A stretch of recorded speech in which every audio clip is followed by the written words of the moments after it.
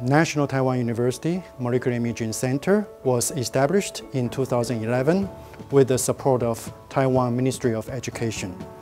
It has around 50 principal investigators across 7 colleges and 50 research assistants or postdocs working on the research works here. The mission of the Molecular Imaging Center is to have profound impact to human health via translational research from bench to bedside.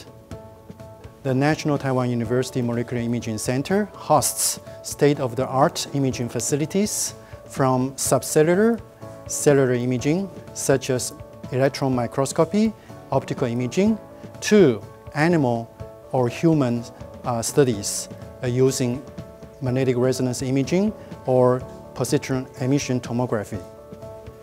One very important work happening here is with regards to wideband MRI developed by Professor Ji-Hong Chen. In the National Taiwan University Interdisciplinary MR Lab, we tend to provide innovative and enabling technology for the next generation MR, which is much faster, more clear, and more informative. For the first MR acquisition, we introduced the wideband MR so that we could fast the acquisition time from 2 to 12 folds. For clear imaging, we used the high temperature superconducting coil so that we could have 4 times higher signal to noise for the molecular imaging study. For the more informative, we also use quantitative MR so that we could have longitudinal study before and after the cancer therapeutic plan. For some patients who has suspected arrhythmia disease, like congenital heart disease, we cooperate with the radiologist, Professor Owing to ask them for help. We can apply the information from cardiac MRI facility to help us stratify our patients who is at high risk or who is at low risk. We have worked together using the high quality MR scanner to study the lung cancer in the mice model. So we can use the information to understand the disease mechanism and apply it to our clinical practice.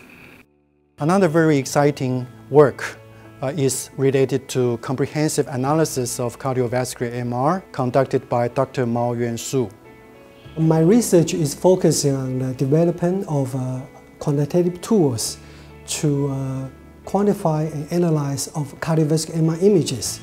Recently, we are working on the measurement of the T1 value of the myocardium to quantify the diffuse myocardial fibrosis. We have verified that diffuse myocardial fibrosis plays a unique role in the pathogenesis of the heart failure with preserved ejection fraction. The National Taiwan University Molecular Imaging Center also has a team of aging research, and one of the representative figures is Professor Joshua Gall. My research focus really is in terms of finding structural and functional correlates that would help us to characterize and understand the changes associated with the aging brain and also its influences on cognitive ability, cognitive processing. One of the biggest challenges now is, of course, in identifying preclinical markers of Alzheimer's disease. We have developed a method to analyze brain fiber tracts over the whole brain in an automatic way. With this method, we can analyze a large amount of data very quickly and objectively.